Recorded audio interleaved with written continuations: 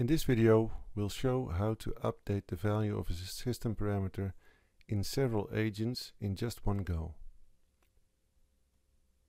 Sometimes it's needed to update the system parameter in many Control-M agents, such as changing the ports used by the Control-M agents. There is a quick and easy update procedure to do that.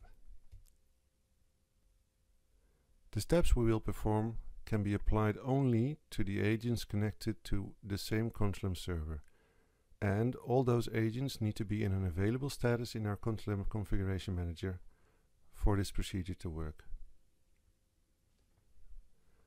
Let's begin with the demo. First, we need to open the CCM and navigate to our Control-M server to get the list of agents connected. In this case, as a result of a change request from our systems department, we need to update the port used by the agents with which they communicate to the server, which by default is 7005. We need to change it to 7025 in all our agents. First, we select all the agents in the list and then right-click with our mouse and select System Parameters. In the new screen we get, we can see the first parameter is the one we want to change.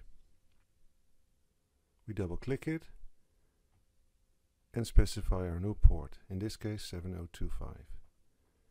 When we press the Save button, the product will start updating the configuration of all our agents, showing a progress bar with the progress of our changes.